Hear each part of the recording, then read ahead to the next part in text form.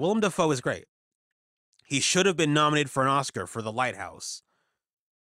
Who did they give the Oscar for that? I'm gonna get mad again. Who won the Oscar that year?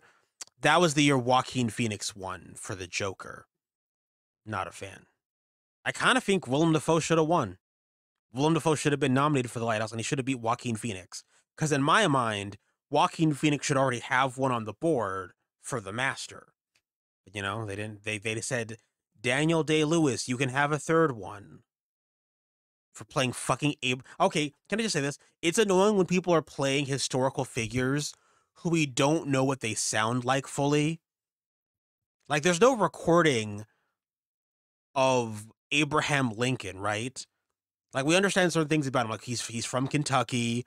People have described what he sounds like, but like, there's a lot of room for interpretation with how you want to tackle that. You know, since we don't know what his mannerisms are, what he exactly sounded like. Whereas with fucking Joaquin Phoenix, he birthed that character with every possible detail. And Daniel Day-Lewis, who again is a great actor, just shows up being like, I'm Abraham Lincoln. And they hand him a fucking Oscar. And anyway, we're talking about Nosferatu.